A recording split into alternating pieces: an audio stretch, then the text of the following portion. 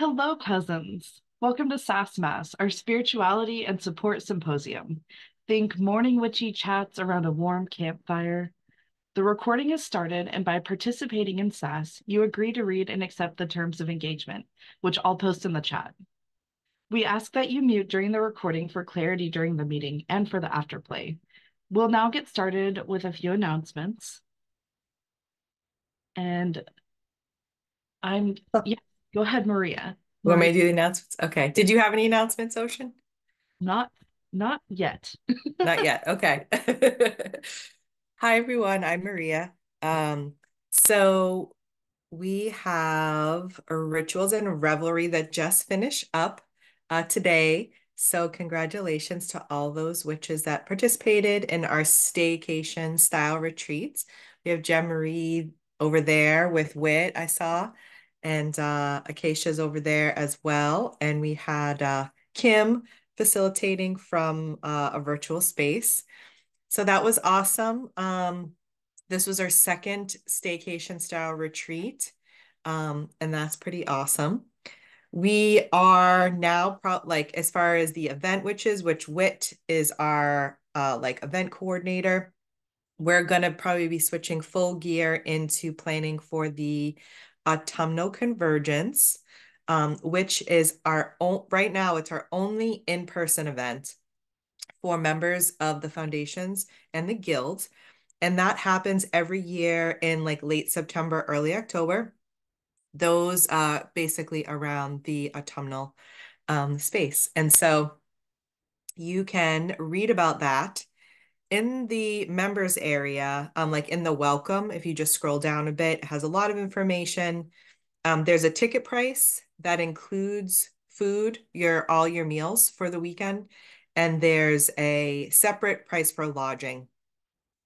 We are returning to the same space that we had last year, which in a way is nice because it kind of helps with the preparations. It's on a beautiful lake.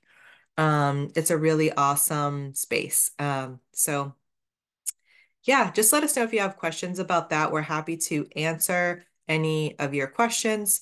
You can send a message through the chat. Like if you go to the website, you'll see the little chat and that gets a message right to us. You can also email support@brightanddark.org. You can post a message on the Facebook page. Sometimes it's a little bit hard of keeping track of like the messages because they don't always post in chronological order. So just know that contacting us through the website is the best and fastest way to get an answer to any of your questions. And again, too, because we're all neurodivergent, so it just helps like filter in those questions to one place. Um, so we appreciate that.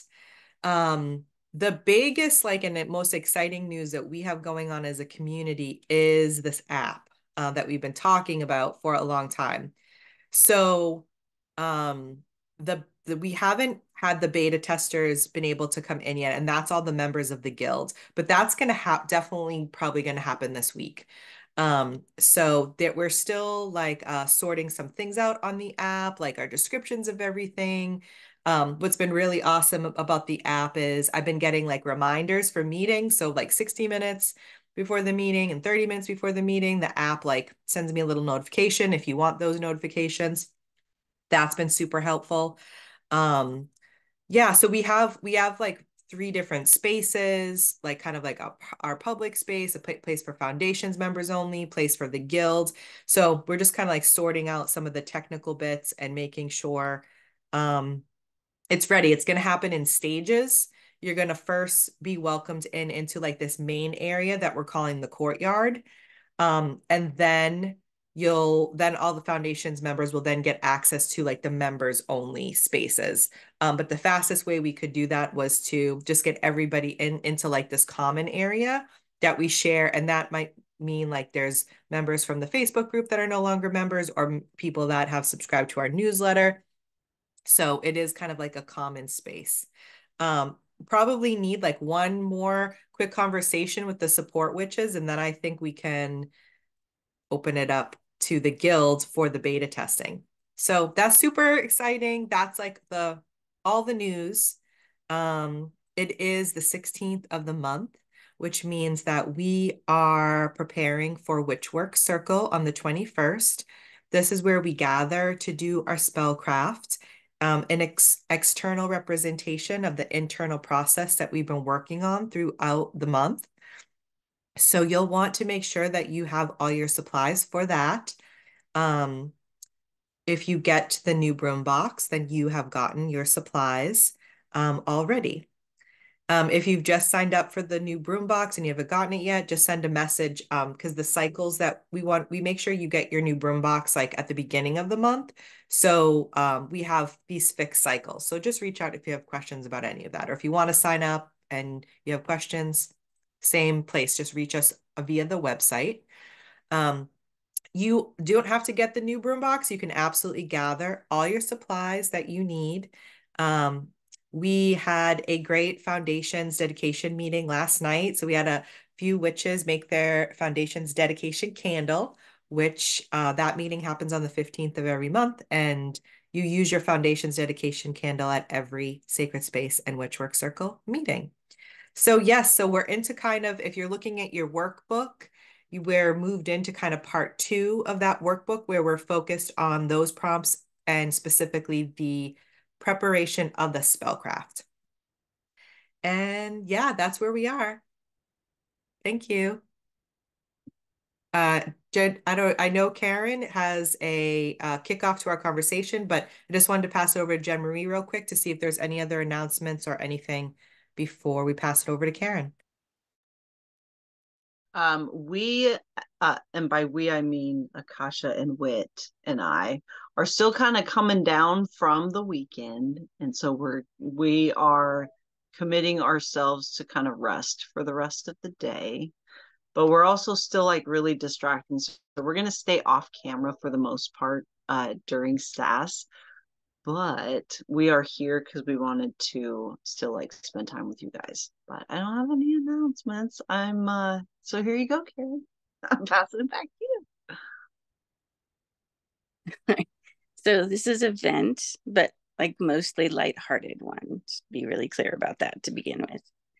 So this month's prompt was very impactful to me. I couldn't even read the very first prompt. Like it was so big. I took time off from work to rest so that I could be prepared for the work, and I took a whole day and I like really dug in, and I've made like a huge mindset shift, which is why I even felt comfortable saying I wanted to start off today. Like this is all because of that work. I feel so proud of myself and so great. And then I woke up this morning and realized there's a whole nother one needed right below that. The whole onion thing. It's frustrating. Like I just kind of want to, revel in feeling really good. And it's like, okay, here's another one. So that was my vent. Welcome for anyone to weigh in. This was really more lighthearted, like I said. So I have a question if that's okay. Oh, sure. So talk to me a little bit about, so your feelings are like feeling really good about the work you did, and then like seeing that maybe there was like another prompt or like work that you didn't get to, and you feel like that, how do you feel? Like that negates like what you did, or? No, I just so I've been on the journey for about 10 years, Mhm. and I've made so many of these mindset changes, but this was a really, really big one. And I kind of felt like I could rest, if that makes sense, like I could just like enjoy this time. The issue is that my way of handling my trauma was to eat, and I handled that as I mean, I'm not going to go through the whole thing, but I handled it. I ate a lot of sugar. I've been addicted to sugar my whole life. And so the last few years, um, probably even 5 years, I've been really working on my sugar. I have very little now. It's all in moderation. it's manageable. As I've gotten older, I've gotten terrible reflux, managing that. Um, like I've been really good, but this mindset shift was so big that without realizing it, I fell back on some old patterns. So yesterday, while I was just relaxing, because I was doing some computer work and just hanging out on the couch and doing some reading, relaxing, I was like, oh, I'm hungry. And I was eating and it was all fine. And I made a big batch of spaghetti and ate that. And I felt really good. And last night, I had terrible reflux, woke me up in the middle of the night. I'm crying because my throat hurt so badly. I wake up this morning with the start of a migraine, and I'm like, what is this? And then I realized, oh, I ate tomato products too late in the day. I every time I went to the pantry, I ate sugar. And I was like, well, duh. Like, of course, my body and my old patterns are going to go fall back to food because my nervous system is not settled yet. It's like, okay, now I get to work on my food again. It's just that. Hopefully that helps. I saw somebody say to weigh in and it was pretty fast. And I'm okay now. I've taken my medicine for the migraine. My throat's better, but I don't know if you can tell my voice is scratchy. It should last about 3 days now. I didn't see who the weigh-in was. Sorry. Oh, Ezra. Thank you, Chantel. Yeah, I just wanted to say, like, first of all, congratulations. Like, what I'm hearing is like kind of a celebratory feeling that came first. Like that it's a huge, like, this was a very, like, this, I feel like this journal prompt was a very big one, like, and Life changing. lots of like lots Life of places changing. for resistance there. And so for you to feel like you've come through that into a mind shift change, that's like a big deal. And I wanted to, what it was bringing up for me was this concept of like when you kind of like uh level up, like some people don't really like to use that terminology, but I think it gets the point across. A lot of times you will what seems like regress Just old briefly. patterns, like Yes. things I And exactly. And what that was kind of like described for me was like you are grounding what you learned in that previous level. And so since we're going up this spiral, like those things are going to come back around. And like this time, first of all, you're able to come and share this with people. You were able to identify it like immediately. These are all like really huge things. So it's kind of like still a celebratory thing, even if you have some like feelings of like, of maybe shame for having that moment. But like now you have all these tools and it's kind of like, hey, look how far you've come from the last time this happened. And it's like such a beautiful thing. And I also wanted to say, like, you are allowed to rest whenever you want to. Like the workbook are like they're guidelines. Like and Jen Marie has said before that like people in the group wanted a workbook. Like otherwise, like, and so if you're thinking of it as like rules or like it's pacing you absolutely don't have to do that. So if you wanted to sit with that profound like celebration that you're having inside of yourself, I think that's what it calls for. So like, yeah, throw yourself a little party, how whatever that looks like for you. no sugar. No sugar at the party. Totally. Yeah, whatever that looks like for you now. But like, I mean, even here, just like, congratulations. That's amazing. So I'm so happy for you. Very much. That was it. It didn't seem like there was any other chat. If anybody else had any other comments, otherwise I'm fine to pass on. Thank you for sharing. That was really awesome.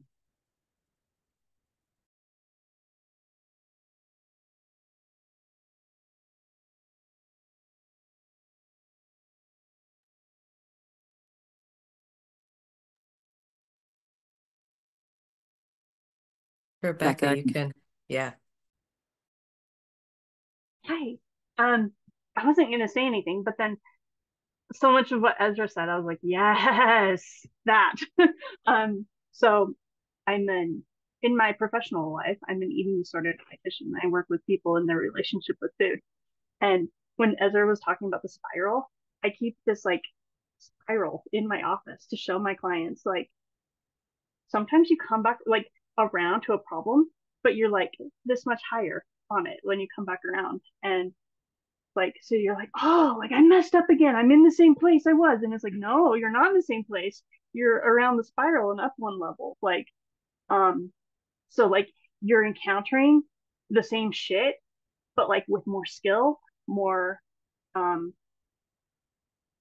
experience. Like you like so I don't know. I know sometimes people get down on themselves with like, I'm in the same spot. Like, no, like you're not. You just and you can work through it so much quicker and easier and or at least a little bit quicker and easier. But anyways, I don't know. I could talk to any, but yes, with more compassion too.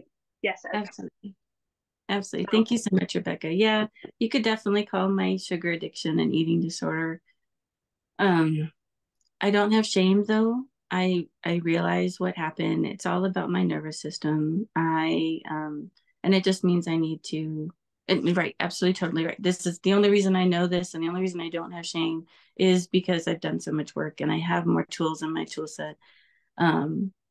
It's the onion that gets me sometimes, right? And I understand it took 45 years for all of these layers to protect myself from what was happening around me. And I now have to peel them all back. And I'm doing it. Yeah, it's just a lot sometimes. Yeah. Definitely ogres are not the only thing like onions. Trauma is too. You always find like another layer. Like, damn, work through this. Yeah, I don't know. From my professional perspective, I was like, oh, like you got this. You're like, oh, I ate tomato products too late in the day. Like, yeah, no, like you're good. Like, you know what you need to do. Anyways, thank you so much. Yeah.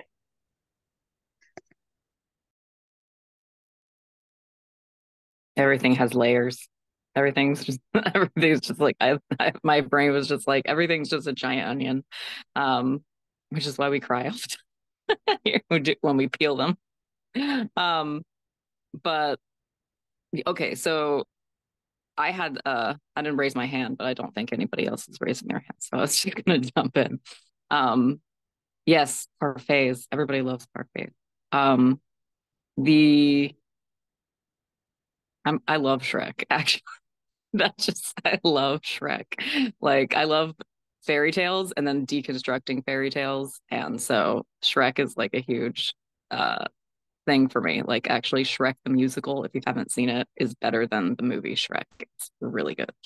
Um anyway, so let's see, something that came up for me this weekend was like so uh I've been studying a lot on like parts work and so kind of like internal family systems and how that works within myself and in the greater world, because if I can separate my system into different kind of characters, then I can have them talk using nonviolent communication and I can get to the needs of each of the things that I'm doing. So there's like in this there's firefighters that includes like reactionary things, obsessions, addictions, things like that. They're trying to distract from bad feelings or exiles. And then there's managers who are trying to control and critique and caregive to distract or to control the exile out of existence, essentially. And it's only through like integrating the exiles or kind of the shadows, that you can come to your true self. And so like I've been having them like been writing out like as if in a play conversations between them to get to the root of like what my brain was trying to do there to protect me, rather than my manager just critiquing all of the things that I did, including including the judgment and critiques. And so what that's helped me with, I've noticed like a balance shift inside of myself that I've been able to bring up in conversation more with other people now. Things that I'm noticing that before was like my firefighter was just trying to distract me from, and to figure out like none of these things, like all these parts are part of you, and it's not about getting rid of any of them. And it's about each of them have something that they come to the table with. Like, you know, if you want to watch a movie, like I love movies, I love media, like I analyze like literature and stuff like that all the time for fun. And it's just that when I was like a kid, it went into like I was never here, I was only in the distraction type of thing. And so now one of the things that happened was I'm mostly just celebrating because I think it went so well. So, but like, if anybody has a way in when I'm done, that's totally fine. But my mom has a chronic cough, and she has my entire life. And it is just like this oppressive force in the house, like that we're not like really supposed to talk about because it's really sad, basically. And she's gone to a bunch of doctors and doesn't know anything. They can't do anything about it. And so I have a lot of feelings about like anger at like pollution and like all that, all the shit that causes like severe asthma and coughs and whatever it is, because it also has to do with her nervous system, because she'll stub her toe and then start stop coughing or start coughing, like that kind of thing. She'll get really nervous and start talking and start coughing like that. And so it kind of became this thing where she was very embarrassed about it. And the like anytime like we kind of like started slowly acknowledging it, we would say like bless you or whatever, like you do when someone sneezes. And but then she kind of just wanted us to move on because she didn't want to be thinking about coughing while she wasn't coughing. And it's made, and like, so last night, or was it last night or the night before? I don't know. But I think it was the last night, uh, the night before last, like she coughed and I like kind of just like sat with it. And like, I've been trying to like breathe when she coughs, because I noticed that I get very tense and so does everybody else in the room. And so I figure like if that's like a feedback loop, you know, then maybe my breathing can eventually be a feedback loop to get her air. Um, but at the very least, it will help me. And so so I ended up asking her about it, like, because she was reading a bunch of like different kind of like alternative medicine things that her friend had been recommending her, but she doesn't take medicine very consistently. And so I was like, oh, so why do you think it didn't work? And she said, well, when I tried it, I coughed immediately. So it made me not want to continue taking the medicine. And so it ended up kind of being this loop of like, well, this doesn't work. Um, so I'm not going to try it anymore, even if in long term it ends up helping, because immediately I coughed. And so I kind of was doing like shadow work with her saying, oh, that's really interesting. So do you think you're kind of like weighing this definite cough against a future nebulous cough that might, you know, like that might not happen, you know? And she was, you know, sitting there with it, and she was like, maybe. And I said, it'd be interesting if we could like track the cough somehow, you know, and then just implement like a different medicinal thing or action every day and that kind of thing. And then she said, well, I don't want to just talk about it. Don't want it to be just a constant thing in the room. And I was able to kind of string that together. And she kind of just kept on like avoiding the prospect of tracking it. And I was like, it sounds like you're worried that if we start to track it, then we'll be talking about it constantly and you'll never be able to get away from it. And and she like sat there, for a moment, was like, yeah, I didn't realize that's what I was saying, but that's what I'm saying. And so all that to say is that like now I like downloaded an app that already existed on her phone that tracks coughs and like even makes like a little chart for you to like show you like how things are going and everything, because that's already a thing that existed that we never even thought to try.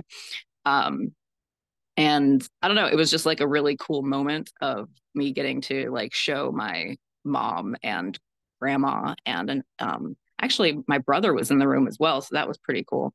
Like everybody in the room, like my shadow work skills and my NVC stuff, to like all string it together to like actually be able to like come up with a idea that like worked for everybody in the room. That kind of like cleared the air about something that was very hard for us all to talk about. So I was just pretty happy about it. Thank you for listening.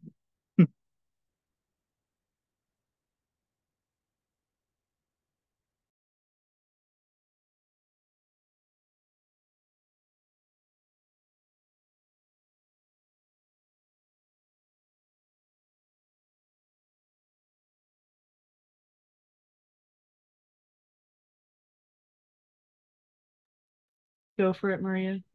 Hi. Just like one observation that I've wanted to bring up, and I noticed like this within my own family too, that it's like really interesting that we can all be like thinking about it and having intense emotions, but there's something about saying it, like saying the words, like talking about it, like that to me, just like part of our human like behavior that we kind of do that. And I know it was like really prevalent within my own family too. Like we'd all be sitting at this table, like probably feeling fear and anxiety about this, but it's like, but we never like would speak it. So I love that you were like, and for those of you that don't know, nonviolent communication is a book. It's actually a whole center, the whole Center for Nonviolent Communication, but a bunch of us have read it. It's by Marshall B. Rosenberg, PhD. And Ezra has now more specialized training and gone deeper with it. And so, which is amazing. And also because, yeah, it's just awesome. So it's just, I just kind of, that was like the observation, like that. Um, yeah, like the belief around what saying it out loud like will do, or like that belief that the saying it out loud brings the attention to it, but our attention's already on it. It's just was like kind of an interesting thing.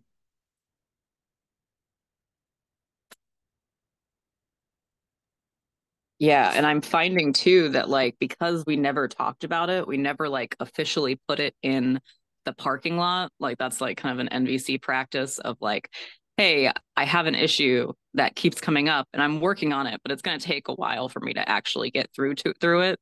And so if you kind of consciously put it in the parking lot and know that you'll eventually get back to it, or that it's being worked on, it kind of gives that thought the safety to not like constantly be tapping at your brain to try to solve it. And since we hadn't like approached it in that way, like that straightforwardly before, like there had been procedures and like, various different things that she was trying. But it was always like, they didn't work. So it was like, it was hard to talk about. And so now that we actually, it feels like we cleared the air a little bit. Like, and I'm curious, like if that alone will help a little bit, like I had this image when we were talking about it of just like the cough TM, like as like its own entity, like in the room that only like gets stronger because we won't talk about it. Yeah, like that kind of thing. And also like, you know, coughing as like an emotional release. Like there was somebody that I knew that like didn't uh that, that said that they didn't cry, but whenever they felt like they were be getting emotional, they would cough instead. And so it feels like, you know, there's something your body is like trying to get out, like literally. And you know, there's um I wanted to say too that I think Chantal yeah said something in there um in the chat uh about also having a mom with chronic COPD. And I'd find that the more I share about it, like growing up, it felt like this was only happening to our family. And so the more I share about it, the more like I'm like, most people know somebody like who struggles to breathe for like basically no reason other than, you know, the shitty air quality or, you know, uh, essentially toxic stress. I've been learning a lot about, you know, like toxic stress as the cause of many disorders and including asthma and stuff. Um and so it's just very interesting for me to like, you know, be able to talk about that and connect with other people who are having, you know, similar issues. And uh yeah, so I appreciate you guys listening to me and sharing and being receptive to hearing me out.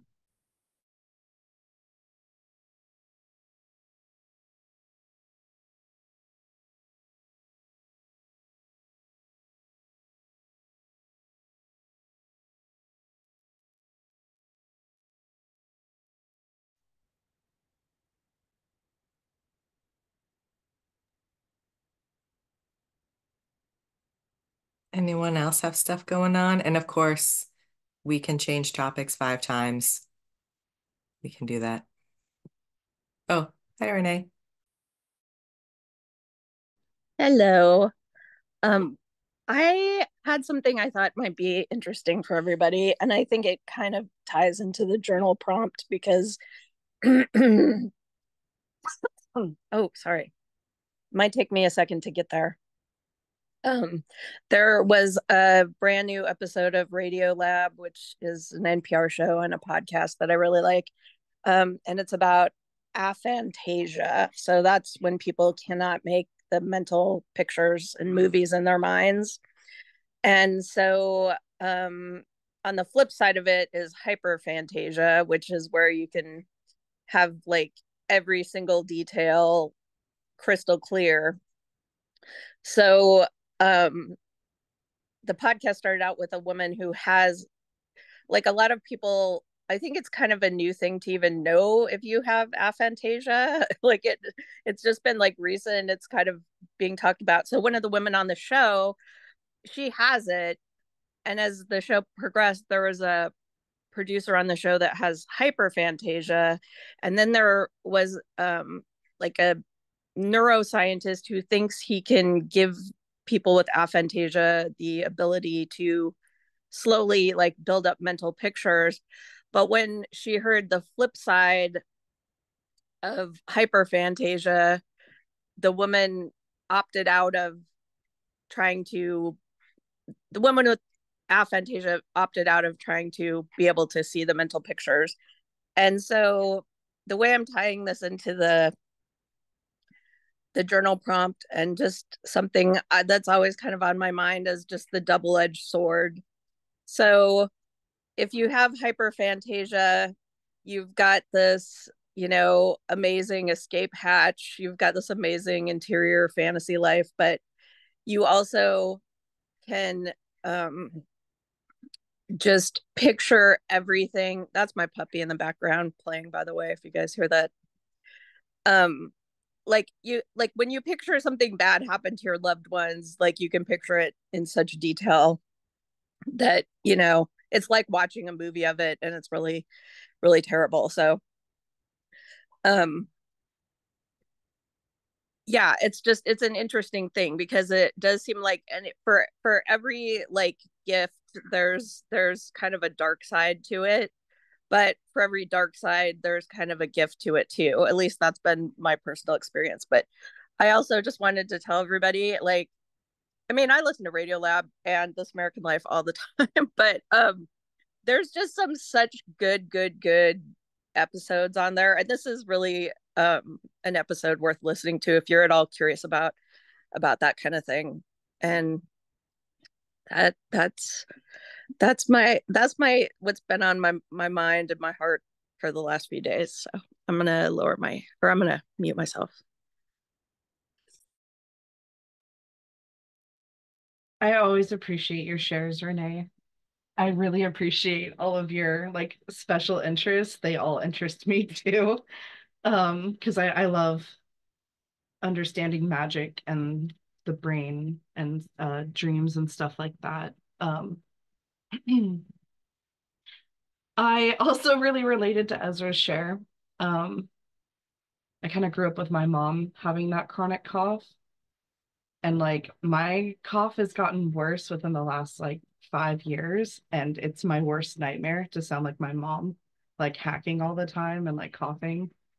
Uh, so that was like that was a really vivid nightmare come true. But I can also relate to that it really does tie in with the aphantasia thing, because also like um I have hyperaphantasia. I definitely have a very vast inner world that I can very easily lose myself in. But I've working on presence has really helped me to like do so intentionally, like drop into the world like intentionally, and not just like I don't have anxiety and then just walk out the door of my brain because it's too much.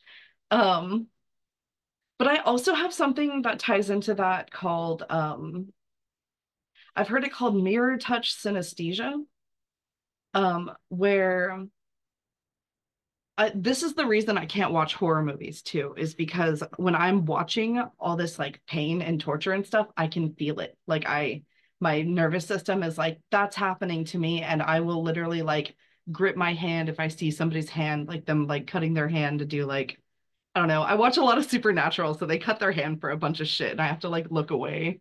Um, and stuff like that. And it drops me into my own movie of that sort of thing that's happening. So I'm very careful about the violence that I watch. But I like horror movies that are like mysteries, like I guess murder mysteries. I don't know. Like I like things that are like psychological thrillers, because those aren't as painful for me to watch. Sorry, I swear this all ties together. It's like this like generational anxiety. Um, honestly, it stems from what I've been working on this weekend. So like I've been working on judgment this weekend, and it's been a process of turning around when I really want to turn away. And it seems like when I turn away from it, that's when it gets louder and it feels like it's winning, and I feel like I'm losing even though it's all me. Um, and that feels like that restricts my flow too, because I noticed that whenever my judgment says something, my oppositional defiance disorder is like, okay, I'm going to do the opposite of that because F you. And I just end up running in circles away from myself. Um, And it's really exhausting to feel like I can't give into the judgment or it like quote unquote wins. Um, and it feels the same way with breathing. It almost feels like when I'm coughing and hacking, it's like, okay, I need to breathe less to make this go away. If I could just not breathe, then I wouldn't cough, is like this weird, like loop that I go into underneath it. Or like it's like this like, underlying like I don't want to say motivation because that's not really a motivation, but it's like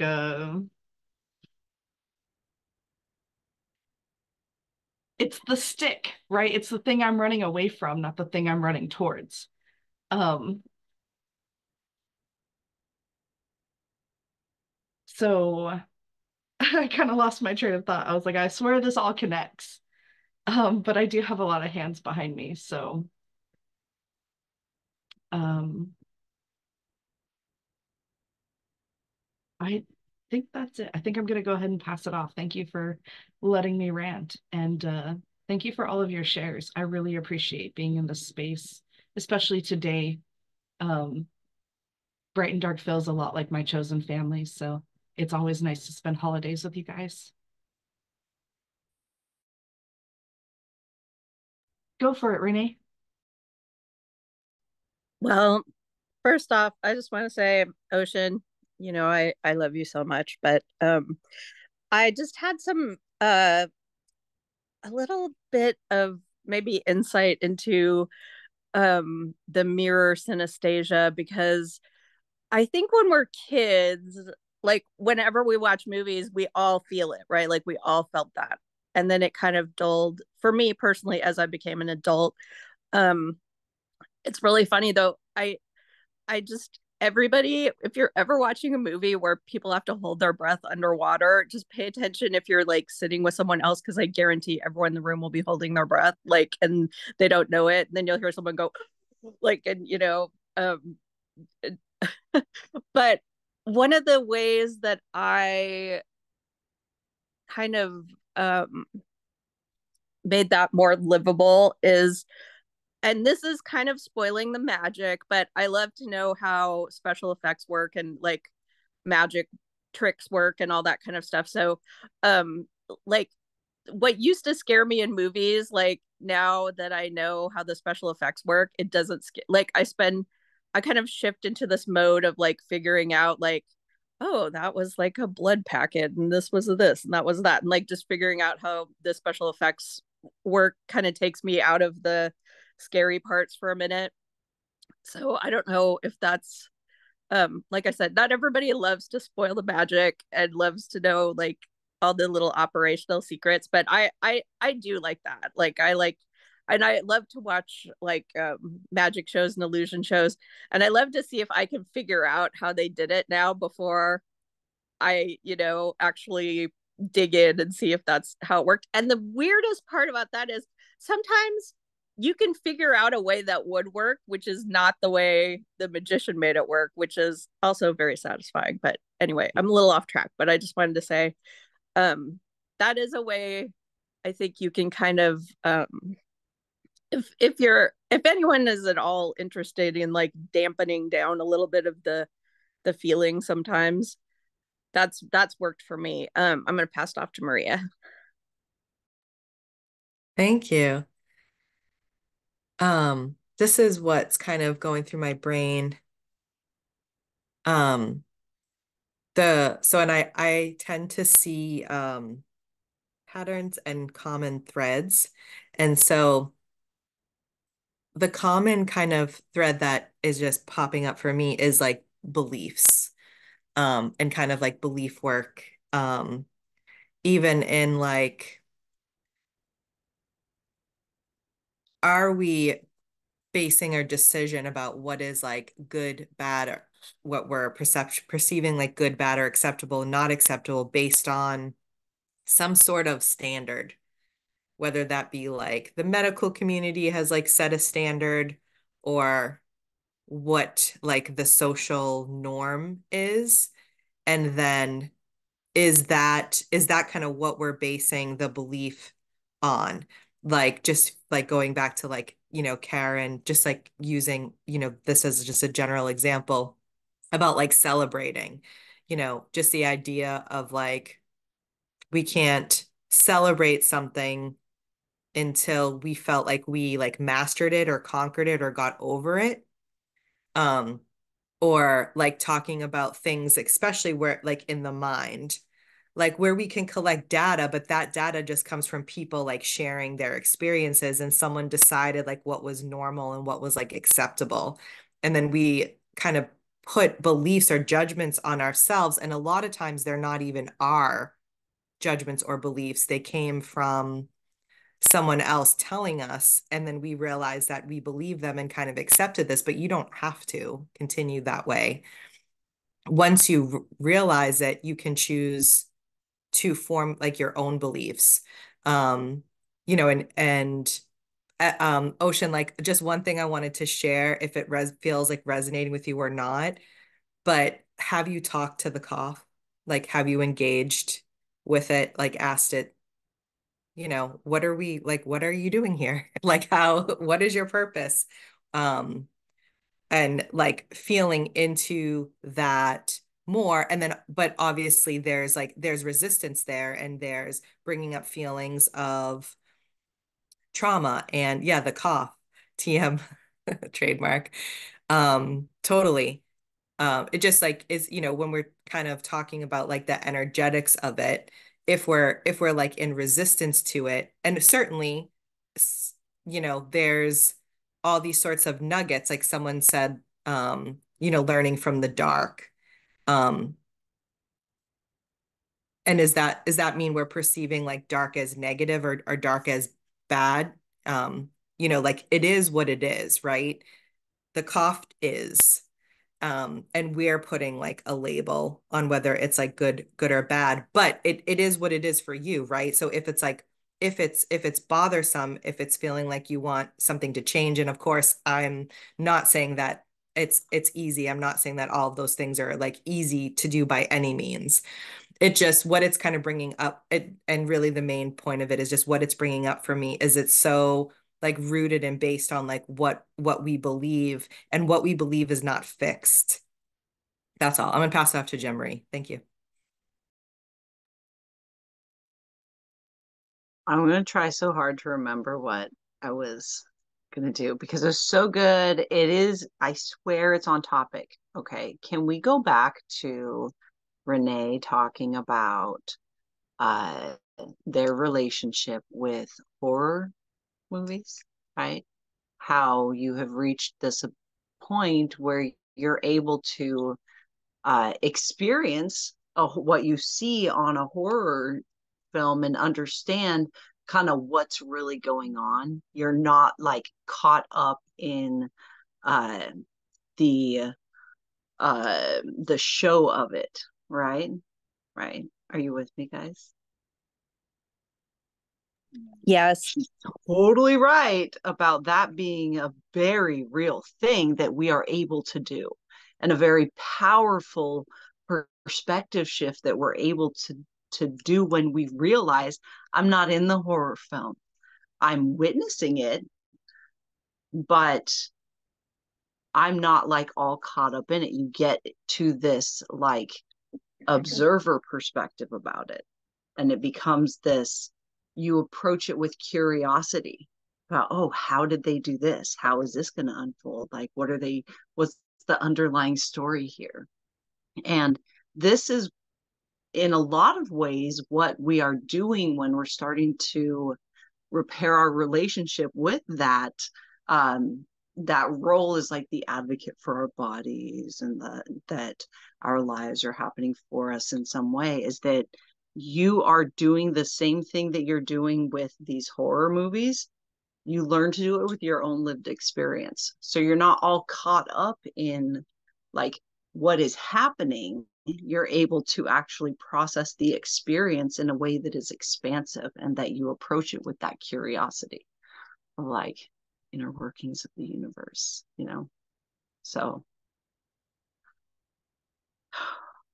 thank you for that opportunity to do that. That was really freaking cool. Okay, I'm gonna jump off of my, I don't see any hands after me, and I'm on my phone. Does anyone have like a follow-up or I do. since like we've kind of gone deeper with it? Yeah, go ahead, Ezra. Yeah, I often will like I'm like a very like analytical movie watcher, like because I like that's I was a theater kid and I know Ocean was too, and like but like I also intellectualize things a lot, and so I always am like, why is this scary? Why did they think this would be scary? Like, and that's why I don't love like horror movies where like there's just a bunch of jump scares because I'm just like, oh my gosh, there's somebody that was I didn't expect someone to be there and they were there. That's like, like, okay, wow, you did it. Good job. Like that kind of thing. And I also prefer like psychological or like metaphysical type of movies that, make me wonder, like it explains to me like what is so scary about the unknown. um like, and how like I'll watch a movie like about like ghosts or something, and I'm just like, like I watched the tarot movie like that Renee talked about. I kind of enjoyed it. It was like a romp. Like it wasn't trying to really be about tarot, but it also had some like cool monsters. It reminded me of Final Destination, which I really liked, which is just basically like death is out to get you uh in like zany accidental ways. But like, and that's could be like for me that's like kind of fun. But and they had some interesting like monster um art kind of thing, which I appreciate, like cool, it's creepy art. But yeah, like I do remember though the thing like what Ocean is saying about like dropping into the movie. There are two specific movies. Usually when I'm watching a movie, I'm fully aware the whole time that these are actors on a set. Like I very rarely actually get suspension of disbelief. And even when I do a little bit, it's like maybe like 50%. I don't know. I almost never forget that they're actors. And so that's why when someone will say like that person was a really good actor, I'm like, I don't like most of the time I didn't really understand what they were talking about because it felt like most people could do that. Um like, but then there's like two different movies that I experienced. One was about the acting, which is Lupita Nyong'o, and like she was in Us. And there was a moment where I straight up felt like she was talking to me, and I had to pause the movie and like walk away and basically like calm my nervous system, because I fully felt like that was happening to me. Which is why, like to this day, I'm like, wow, she's an amazing actress because I actually forgot. And there's usually it'll happen like for a minute or two here and there, and then I'll just be, I'll just remember that that's an actor. And then there was like Hereditary, but it didn't really have as much to do with the acting as I think the music and the situation. Me just dropping into a terrible situation, and I also had to pause the movie and walk away. And so I remember, like I can vividly remember those things, but it feels like it most of the time. I'm just so aware that there's a director telling me a story right now, and I want to know like what the themes of the story is, and like if the scenes make sense together given what I think the story is about, and like all that stuff. Like the structure of it is very important to me. And it's less about dropping in there like on a sensory level. But I think that's just, it's just a different way to experience, it's like the perspectives, are you seeing this in like first person's perspective? Am I in the movie right now? Is this happening to me? And another way that, because Ocean mentioned before, so hopefully they're okay with me saying this, but I think you mentioned this a couple SASS masses ago, that you do like horror video games though, you can do something about it. And so what that reminded me of is that like whenever, like I always talk during movies, like I pause them and I talk about them, and I'm like, I wouldn't have done that, or it doesn't make sense that they did that, I don't really get that, maybe they'll explain it later. And like I always have deconstructed things with my family in the middle of it happening, you know like, so that is my doing something about it, is me imagining how I would react in that situation and like under those circumstances. And in a lot of horror movies too, like it simply would not be me. Like I just like in the Terror movie, it would have never happened because I'll never break someone's door down to go and then go dig through all their stuff like that kind of stuff. Like it just wouldn't happen. I wouldn't go into it down to a creepy room um and mess with some stranger's shit. Like I wouldn't. And so it's usually there is like a breach of contract that ends up happening in like those movies where like there's like repercussions for that breach of contract, and that usually involves like this level of disrespect for the metaphysical world or the other side. And to me that ends up showing me, now I'm just getting into like deconstructing things, so if someone wants to raise their hand I'll stop. But like it shows me like how like there's so many like warnings, especially to like people who don't believe in the other side, like, hey, even if you don't believe it, you're being really disrespectful in there, you know, like um of you know actual energies that you have decided aren't real. um and so some of them definitely are like, ooh, the other side's all evil and like creepy and scary. Uh, but I've been seeing less of those lately. And usually now I've been seeing more like, hey, like if you if like if you fuck around, you're gonna find out. Like that's it. That usually that seems like the energy. And a lot of good witches as well. Like I've seen a lot of like um witches in movie culture becoming the saviors. And if a witch is a bad guy, there are other witches that are good guys, you know. And so they say like, well, some witches can be bad and others, you know, aren't. And like so I've been noticing this cultural, you know, shift around what constitutes like an evil witch and a ghost and how. And honestly, most of the times they're like trying to tell you the needs of that particular creature. And it's not just the need of this creature is to like eat you and be scary. Instead, it's like, hey, there's actually like it has a story and you are refusing to like have a conversation or listen to the story. Um, that's why I like The Ring. The Ring keeps on coming up for me, but I really like The Ring. I rewatched it recently and it kind of holds up. Like still pretty, you know, like early 2000s, but it's pretty good. And it very much has that like the ghost is trying to tell you something. Like listen to it. Like shut up and listen to it. The ghost is trying to tell you something. Um and I like that. So Maria, I think I think you have one I hand up. Yeah, okay. The Yes, record was yes. right over it. Oh, yeah, sometimes that happens. Sometimes it like blends in too, just depending on the background. Um, One thing that like I noticed on like year 3 of like deep dive with shadow work and combination with scary movies, because I was one that like stopped watching scary movies because it wasn't like representing what my experience it was.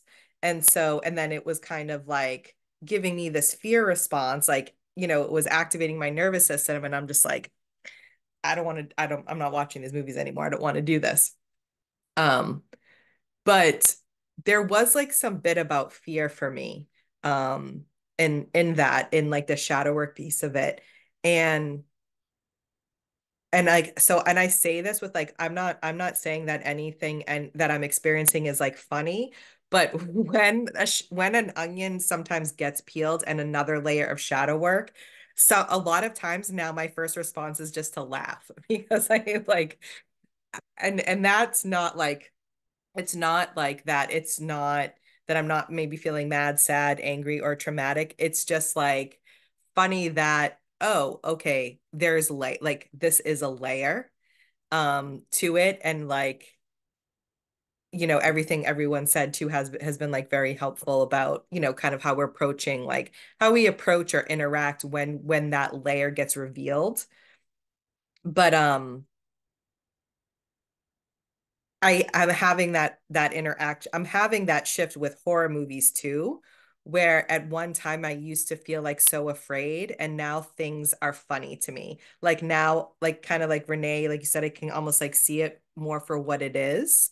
And my like, and then I kind of seeing it, and it helps that my partner kind of sees it that way too, of like a little bit more comical. And then yes, like movies like The Ring, or there are some things that I watch, right, when you just want to like write Netflix and chill, or like, dissociate maybe. But there are also some movies that it actually has given me a lot of great things to like think about and talk about. And I end up like doing a lot of processing during the movie, just about like a lot of the, maybe a lot of shadow work or just my magical experience. So it all depends on like what it is. But it's an interesting shift that I'm having, where I've kind of went from just like banning it all, and now maybe, watching little bits here and there, usually because someone else is watching it, that I'm like, oh, you're kind of finding this like more funny. And that's just interesting, like something I'm noticing. Um, but then I just kind of connected it that I'm also kind of doing that with my shadow work. And again, I still feel like the full array of human emotions. And sometimes, my nervous system is so engaged that um all like that I'm not really processing shadow work, that I'm just like feeling my feelings that day. But when the shadow work initially does get unveiled to me, I end up kind of laughing out loud. And then the perspective shift for me is like, oh, like here it is. So like we can like let's get to it. Like let's look at this, and let's engage with this as kind of like, yeah, like here we are. So let's see. I don't know. Renee and Ocean. I think it was, I don't know. Renee, I think, had their hand up first. Sometimes hard to tell with the Renee. I just had a quick thing, and that is I I like Maria said, you peel back a layer of shadow work, and then you find like there's like some amusement in that, because like comedians say, like things are only funny if there's like a grain of truth to them. And that's how that feels to me. And I I find just about everything like slightly amusing in life, I have a hard time being serious about things, which I'm sure is some sort of coping mechanism I haven't dealt with yet. But yeah, it's really fascinating, the way that you put that, Maria, that like, once you've peeled back this layer, um, like there is always something kind of funny about it, like because it rings true usually. And that's all I had to say. Thanks, Renee. Ocean, where are you? They were. Yeah, I'm not sure what you mean by that, Silver. Um, they put in the chat, could you mention let the monster get you, which is like a concept that we talk about here, that like when there's like a concept that you're struggling with, it's like turning around and letting the monster get you. Are you talking about the convergence last year? Um, because I was really scared. I woke up at like 4 o'clock in the morning on Friday on the at the convergence last year, and I wanted to commune with the Aries moon while it was still out. And well, it was technically Saturday, because it was Friday night. But so the moon was still out, and we were supposed to have the ritual that night. So I wanted to commune with the moon first thing in the morning while it was still like 100%. Um, so I was sitting outside. I was alone in the dark, and I was looking up, and I was like in the forest, and the moon was full, and I was like, this is great. Had a beautiful aura around it. And then it occurred to me that I was sitting alone in the dark in the forest. And I was like, oh, this is kind of scary. And I was starting to kind of feel that anxiety creep up on me. Um, and I kind of just looked around me, which probably didn't help my paranoia to like, I don't know, like give into it. But I was looking around and I thought maybe there was like, I started to feel like there was like something watching me, like a wolf or like a wolfman cryptid like thing in the forest. I was all like picturing, this big scary monster. And I sat at the table and I was like, I'm not going to let myself get up until I'm not afraid anymore, until I've like moved past it, is what I was thinking. I was like, I'm gonna be a badass witch about it. Thinking I'm gonna like push through, right? It's hard to tell sometimes when it's like a danger rush and when you're like forcing your system, when you're like bulldozing your system. And so I was sitting there and I was like thinking that was a good idea. But then, I worked my way into convincing myself that I was fine, which is like what a lot of us do when we're stressed out. And then so I gathered up my stuff and I went to the door and I put my hand on the door and I felt my heart jump. Like I was so scared and ready to go inside. And I just stopped with my hand on the door handle and I just let myself feel it for a second. And I was like picturing this like thing like jumping over the like railing of the like patio deck thing that we were on or that I was on. And like getting me before I could even get in the door, which I already had my hand on the handle of. And so I just let it in my mind. I just let the monster get me. And then I walked inside and I went back to bed for a couple hours. I didn't really think much of it until later when I was in the ritual.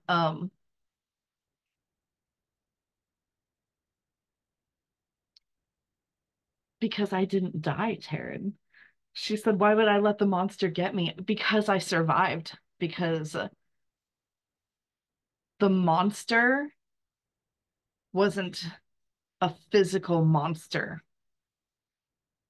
And it's because of that, it's not embodied. Because I am embodied, I don't have to fear that particular monster, if that makes sense. Um, and I also wanted to touch on the horror thing again too with the so so I love what Renee said about deconstructing like why or I'm sorry, I can't repeat your words, but I can respond to them. So, um, I learning to not be so afraid by understanding the special effects that go into it actually was one of my first hobbies, like one of my first special interests. Like as like a teenager, I learned to do special effects makeup because I wanted so badly all my friends liked horror and stuff. And I was like, oh, I want to be, into that stuff, but I don't really like it. So I'm just gonna go like be a techie about it and do the stuff in the background and understand how to create horror, but it didn't really help me be able to watch movies like much better. I do get better about them. I have a friend who in California who um would sit and watch movies with me and like make fun of them and that actually does help. So please include me in the movie night. I saw that in the comments. But I wanted to talk about the special effects, especially because uh when when I learned how to embody the monster, that's where the magic started happening for me. Um, because learning to do that makeup on myself and kind of learning to bring out the monster within myself and be able to interact with that in a way that physically represents it, that's a spellcraft. Like that's magic. Um, so there's like 100 different ways to do magic, and any way that you do is totally valid. And I feel like that's important to stay. Um, I really like the thought train that you're on, Taryn. You ask really awesome questions.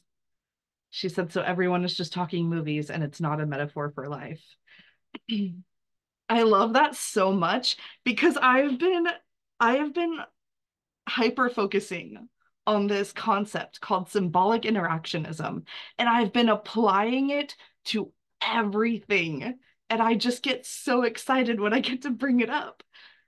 Because that's the whole point, is like you get to create the metaphors for yourself based on your own perspective.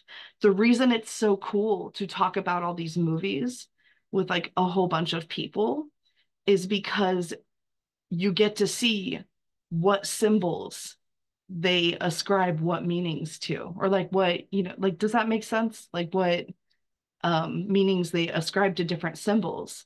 And then you get to know how to interact better with people by sharing your metaphors and what they mean to you. Okay. Thank you for letting me go off. Go ahead, Maria. Hi. I thought I would just share what I think of when like let the monster get you. And so like obviously there are times where you might be in danger and your adrenaline like acts appropriately and you need to run away. And that's not what I'm talking about when I'm talking about let the monster get me. Because there are times where there might be danger and you do need to respond. And so if that's happening in your reality, right?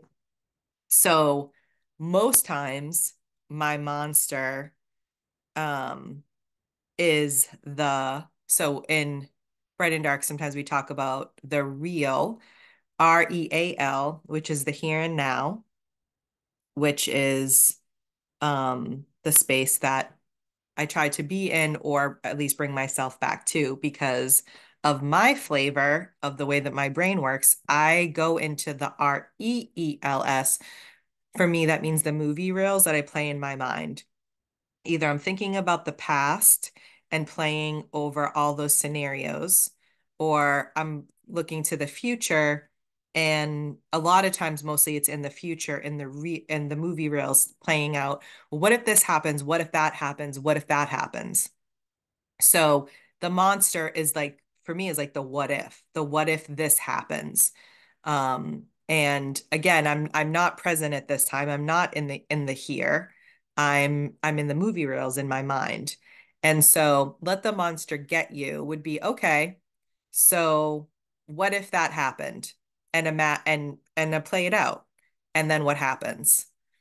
And a lot of times, like, so doing that, and this maybe not for everyone or how everybody does this or thinks about it, but letting the monster get me, I'm already in the movie reels, right? My brain is already doing that.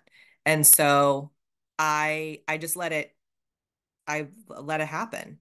Yeah, so that happened. And then I can process the feeling. I can then be present with like the fear or sadness or what a lot of times when I'm in the reels, it's those more types of emotions like the fear, anger, sadness. And so I'm letting my body kind of process that and feel the feelings. And then sometimes, a lot of times, and then at that point, I'm able to then bring myself back to the here and now and be present. And so that to me is like what that means by like letting the monster get you. And in actuality, like Ocean kind of said, like, I'm actually fine. I'm actually okay. Um, I am, you know? And so, yeah, I mean, and other people may have other kind of experiences or ways that they kind of engage with that, let the monster get you. And what it does for me, I'm not the most patient witch that existed.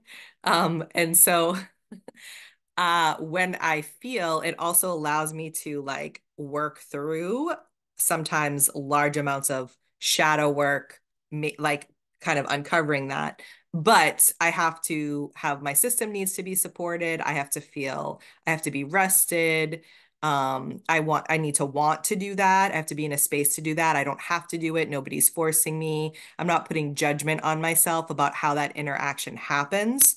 So those are just like things to keep in mind because there's no comparison. There's no like, there you don't get unfortunately, there's no gold stars. Like we should start giving them out though, because we all love gold stars.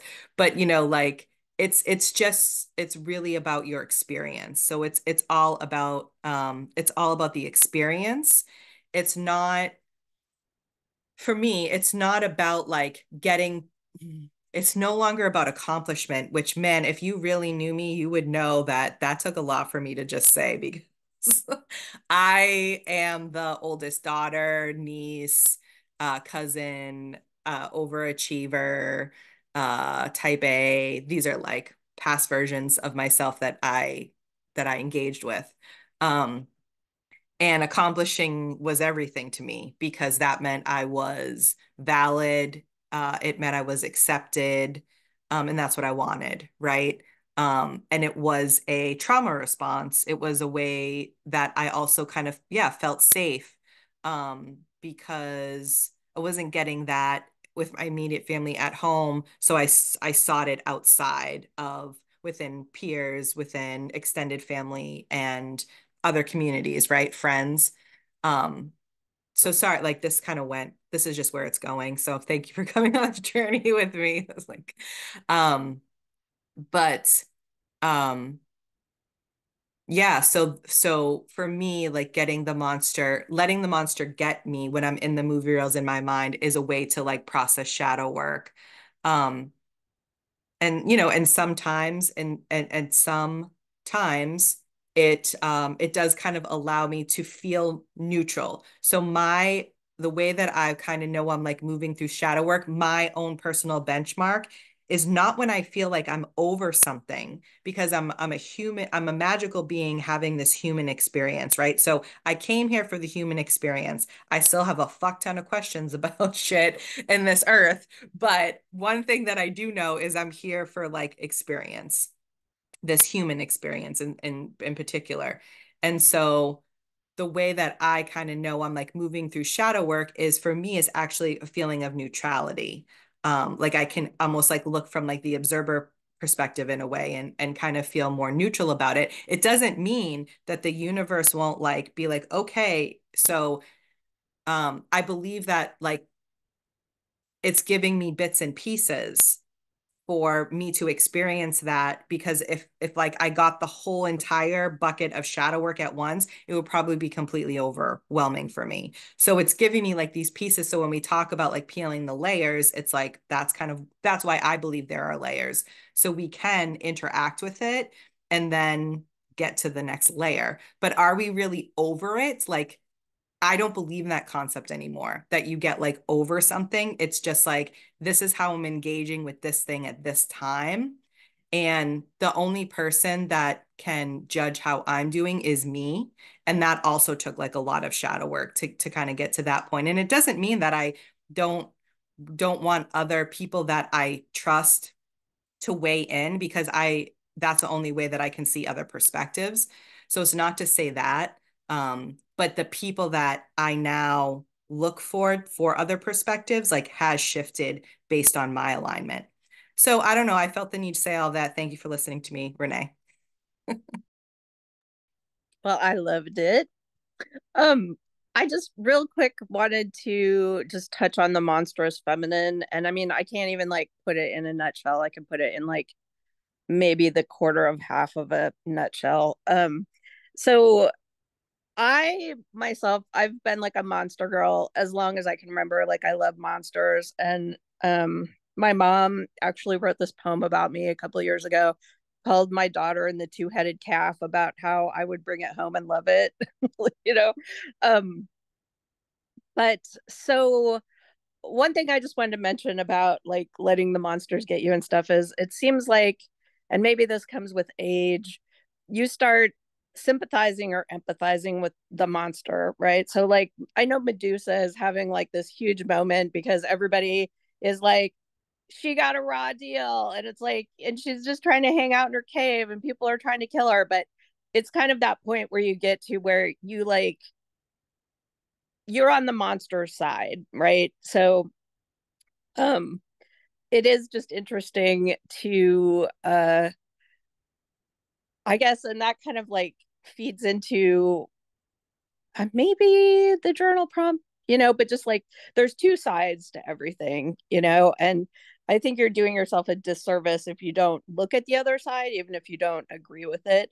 But the monstrous feminine, I'm sure we could do like, I mean, there's like just so many books written about it. I'm sure we could do like a whole day about it without getting into it. But it is like a really interesting, satisfying kind of little dip to take if you are a monster lover at all. And let's see who I thought somebody had their hand up, but if nobody has their hand up, I had one other little thing I was going to mention, which is totally off topic, but I was just thinking about like kind of ambassadorship and what like I'm just going to tell my story of like the first time I met real witches. So my sister and I think I'd mentioned we kind of were dabbling with things here and there. And like a witch shop opened up in our town of Fairbanks, Alaska, and it was called the Mystic She, and it was spelled, Sidhe. It was spelled like the Celtic way. And my sister and I would go, it was in a strip mall and it was like downstairs in a strip mall. And we would go in there, and the two women that were always in there, um, they would offer us tea. And so we'd always have a cup of tea and we would stand around in there, and we would, and my sister and I, and we're both like big mouths, but we wouldn't say a word. Like we would just stand there and drink our tea and kind of walk around and look at things. But it was like we were too like scared to talk to anybody. And that was my personal experience. And I mean, these women were so welcoming, so nice, like right there to answer any questions, but we just were like we wanted to be there, but we also felt out of our element, so we didn't really know what to do, or how to, you know I don't know. It was, anyway, it's interesting. So I'm just thinking a lot about just, there's a lot of resources for people now, but the kind of in-person thing I think is really important, but also just being like a good ambassador, like giving someone a really good first experience, meeting people, I think is really important, instead of kind of being heavy handed and like a cliche almost, anyway, that's kind of on my mind. And I I guess also I just really I love the virtual space and being able to be with people from all over the world, but um I'm just wondering what people think about that, like for younger witches, like just to be able to have almost like a clubhouse, like a place where you can physically go. Um and then I just lost my whatever I was trying to say, so I'm gonna pop off.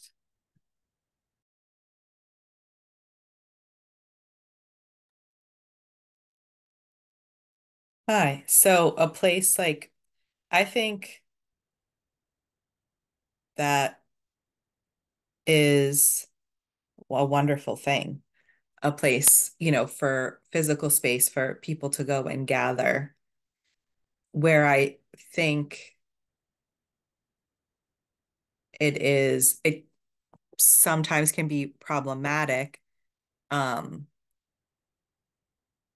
is if it's like, if it's a power over kind of a dynamic rather than it really depends on like where you're coming from, right? So I can only speak to my perspectives because like there's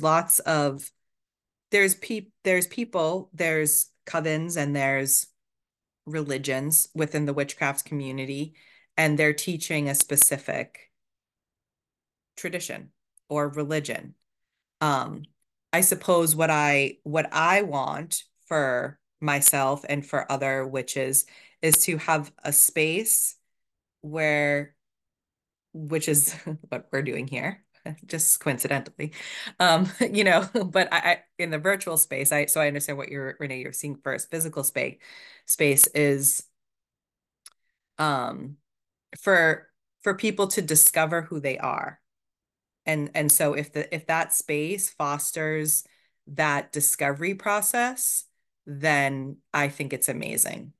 I think that's where I'm at with it. Jemry.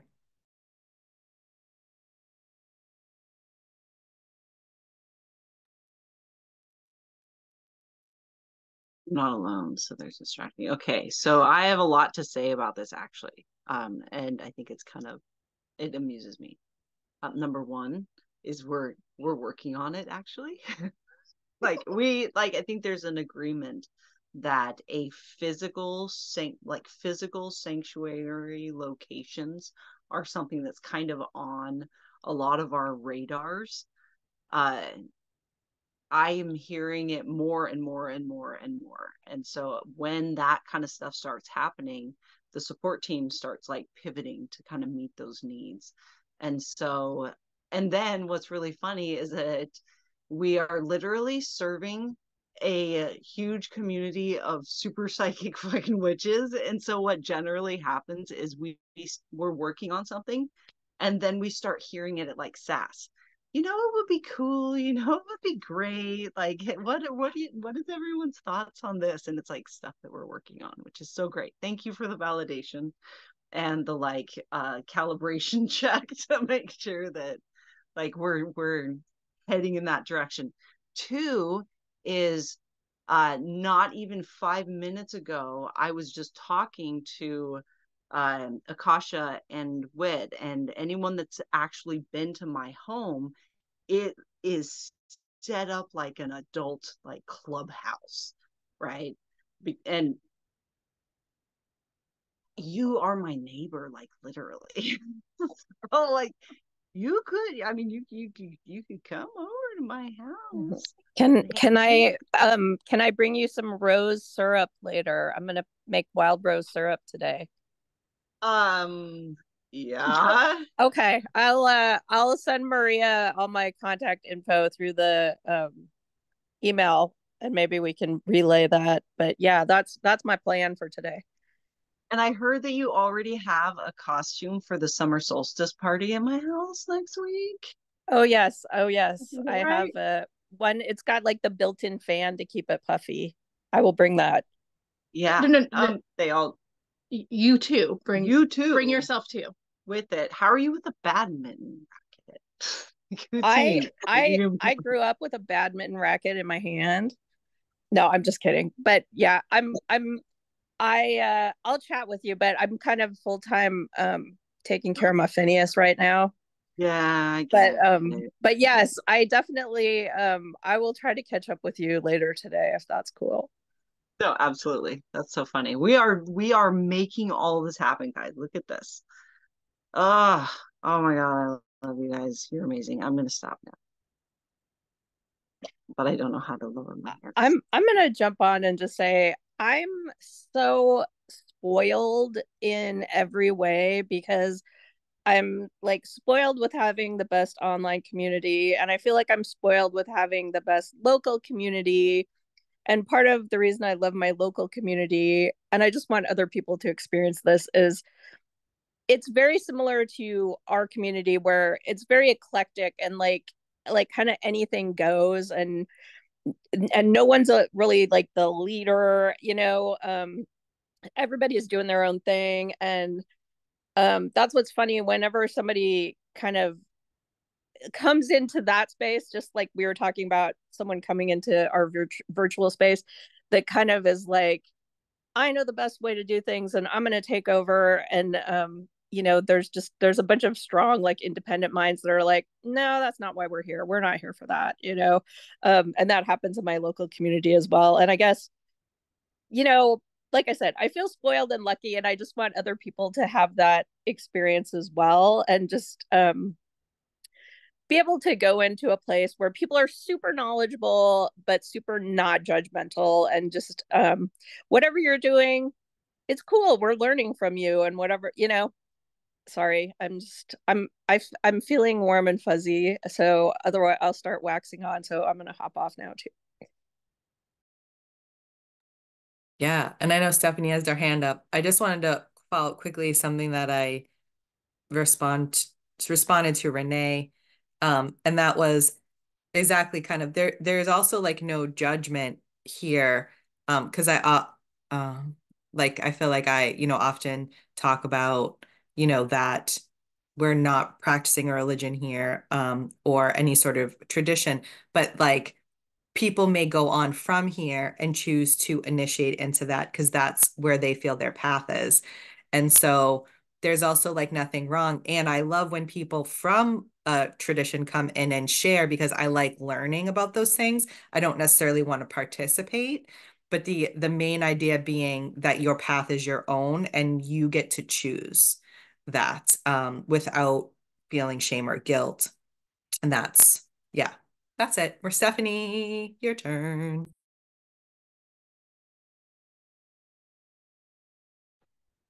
Hello. So I was not planning on having much to say today because I'm only here for a bit because I forgot that today was Father's Day. Because my mother-in-law is in hospice and I was down there all week and the mundane is just kicking my butt and I'm having a dark night of the ego today and was just in a whole place.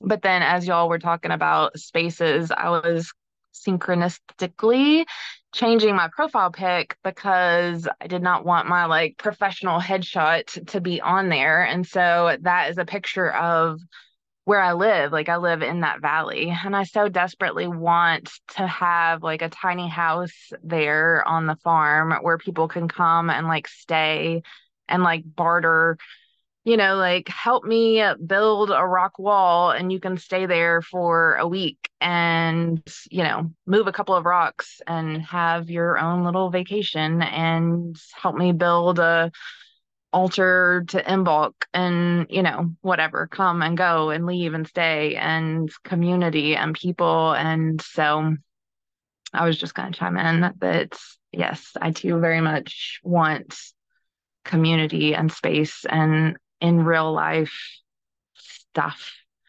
and little waypoints on the Underground Railroad of witchery that we all can like bounce across. I mean, this out of real life weird dreamscape thing that we all connect on is beautiful, but there is also something about smelling each other's pheromones that, there's a whole other level too that I don't know, in real life does have its own magic to it.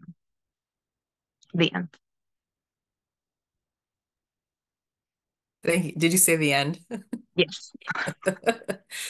So I just wanted to reply to that, and that the times where people have maybe set up spaces and maybe it didn't work for whatever reason. And Jen Marie's like mentioned this a couple of times. Um, that's like 99% of why we actually do shadow work here and like why we focus on the shadow work so that when we come together in a physical space, we do the thing.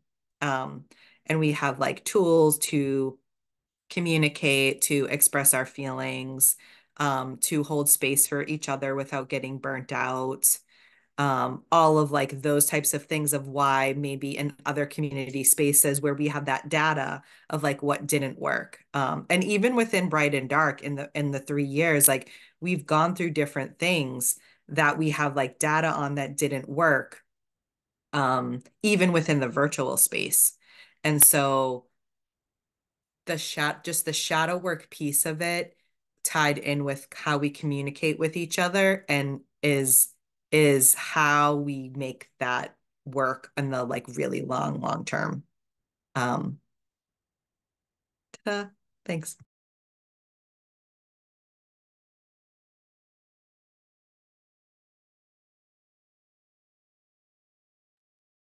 Mira.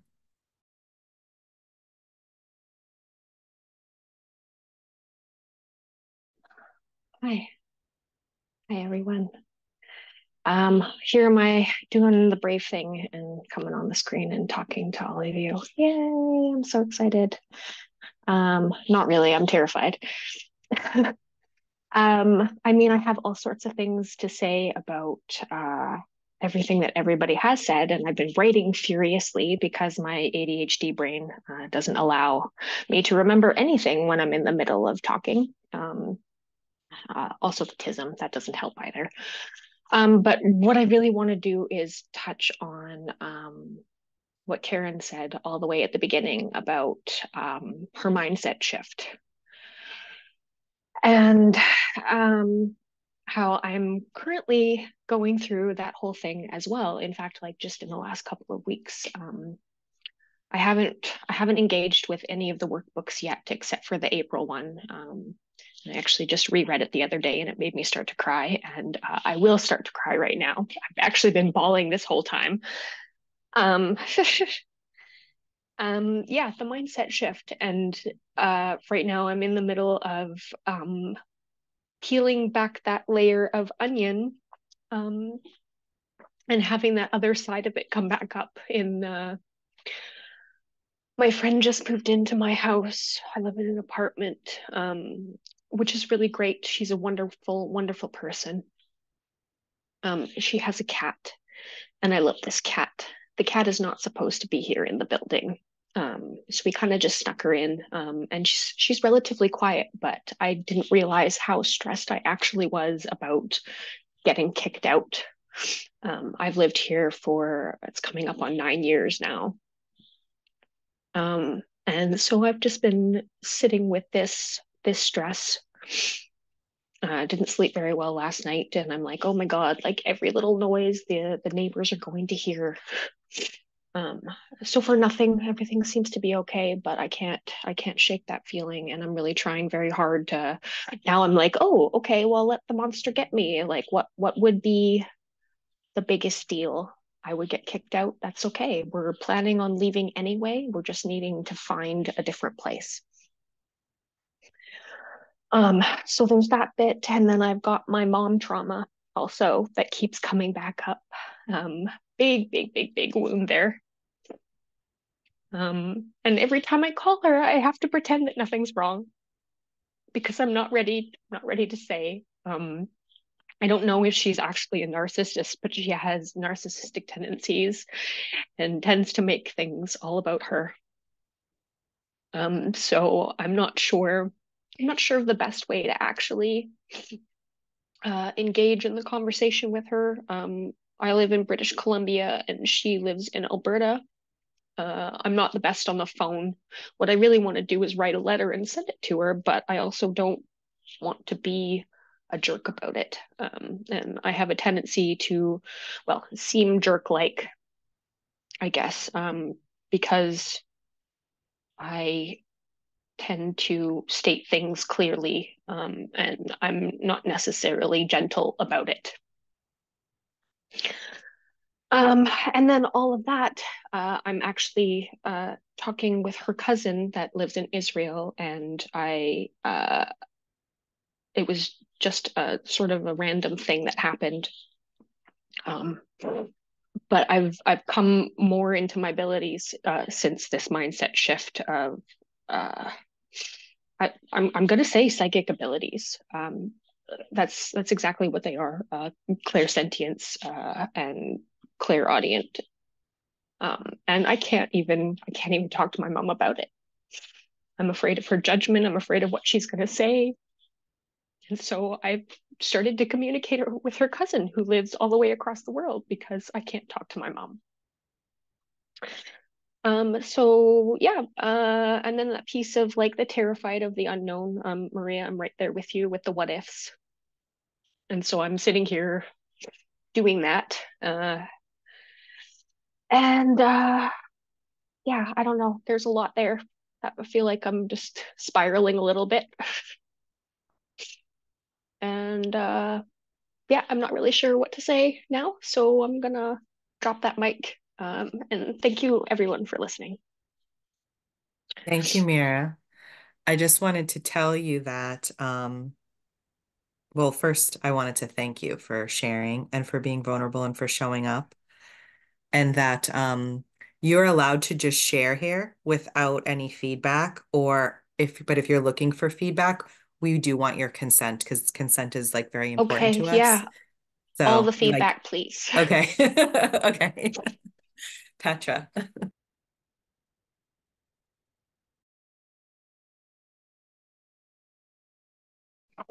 Hello, all. Sorry, I'm like still in the process of setting up my office, so space in my kitchen. I just put some things in the chat there. Um, a book that is for adult children of emotionally immature parents, and it does a really good job of like kind of going through the different types of emotional immaturity and the different dynamics, and also speaks to like how to have conversations with them and like kind of what to expect. I feel like it's really hard. It's also a piece where like everyone kind of sorry, there we go. Everyone says like, I don't know if they're narcissistic or whatnot, but the truth of the matter is that narcissism and emotional immaturity like present very similarly, and it's often like developmentally what happens for our parents is that they don't progress past a certain emotional like level of maturity, and that's why they present narcissistically, because children are narcissistic at a certain point. They have to kind of be like, I'm the center of the universe, and then they have to be taught that like you have to consider other people, and this is how compassion works, and this is how empathy works. And many of our parents never learned those skills, or were never taught them, or like in some cases refused to learn them. Like, you know, it's complex. So and I just wanted to like validate that like very often our parents are the least safe people for us. And so it makes total sense to me that you're reaching out to other family members to feel seen and heard and validated. And I think that that is completely fine. I think also it would make sense to me if there was like some shame and guilt and things that come up in that need, because I'm very certain that from the sounds of it, that a lot of your needs weren't met as a kid. And so just know like your body won't know this, but at least intellectually, I just encourage you to kind of understand that like the shame and the guilt and that stuff that actually belongs to the adult parent, right? That's something that we take on as children and we carry for our parents because our parents refuse to carry it, and because we need the bond with them to not die as children, we hold it for them. And so there's a lot of that's a really difficult thing because it impedes us in our adult lives from actually getting our needs met because we feel like they're too much, or like it's overwhelming. And it's like, really, no, our parents were never enough. That's the crux of the thing. And something that I personally have learned is that like for the right people, you will never be too much.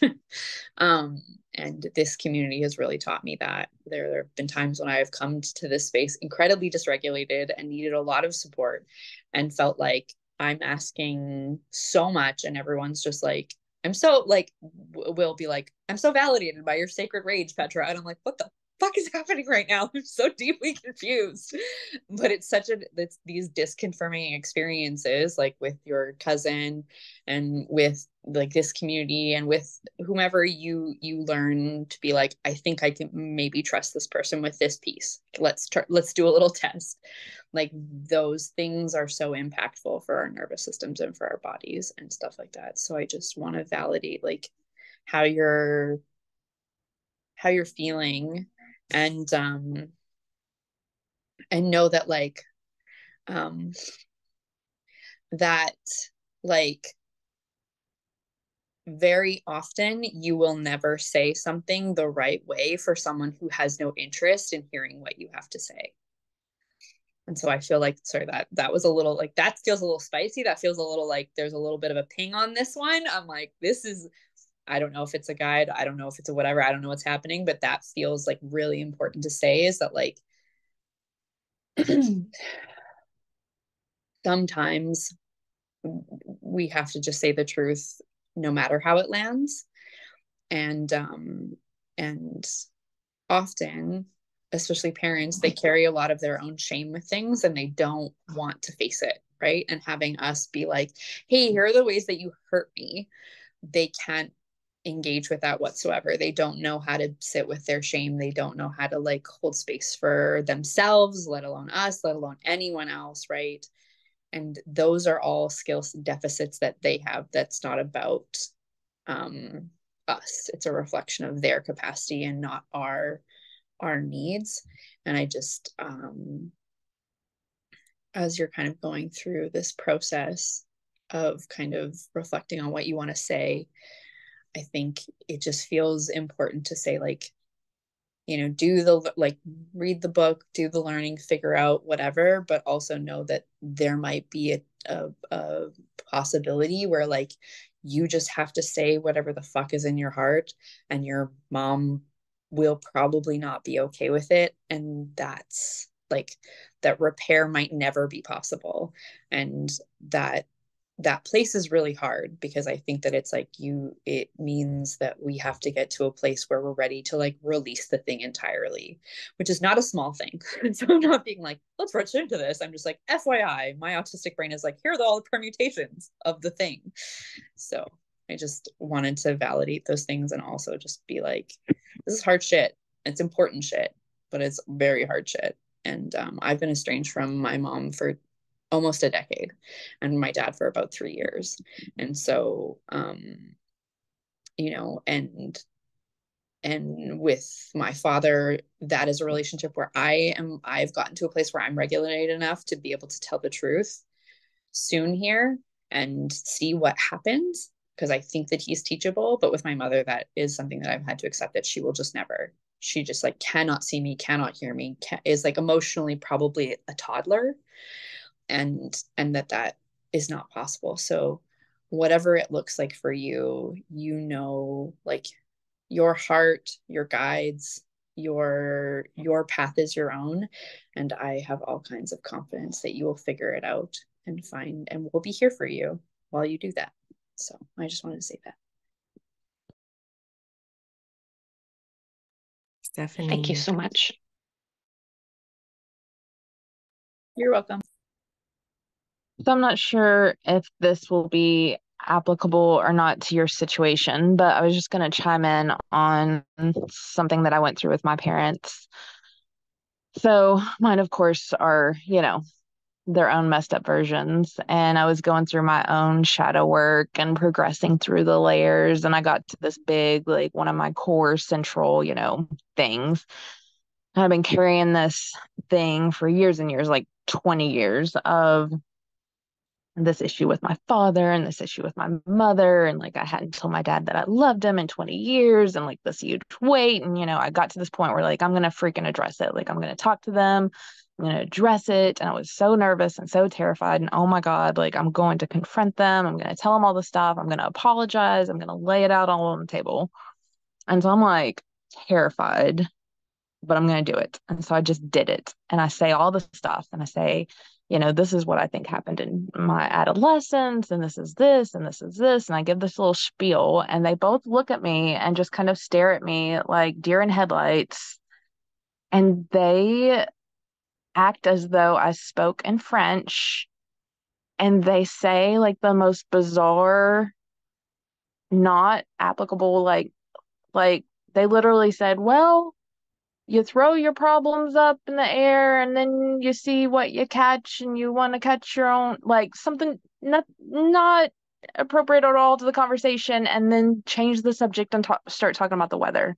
Like, that was the huge climactic thing. And I was like, what?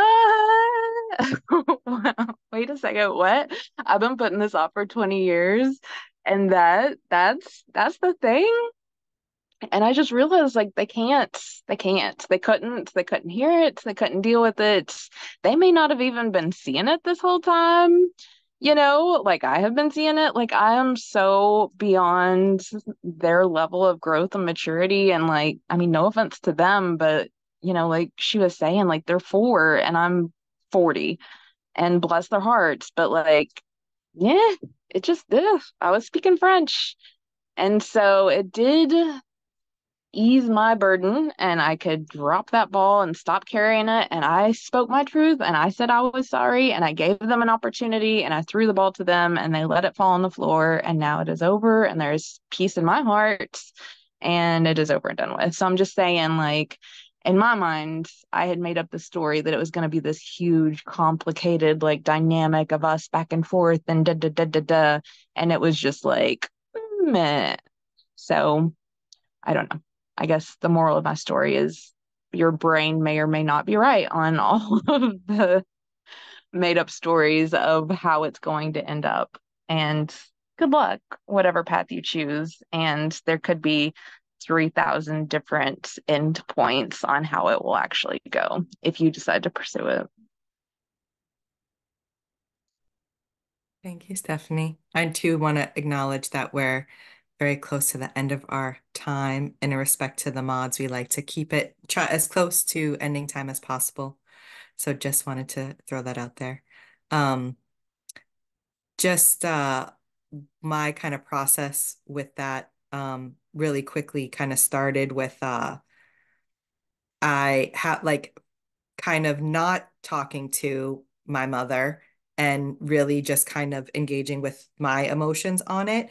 And also knowing that I could talk to her about all these things, and I could never talk to her about all of those things. And I'm still going to do me. Like I'm still gonna, whether I choose to or not. And that's like a choice.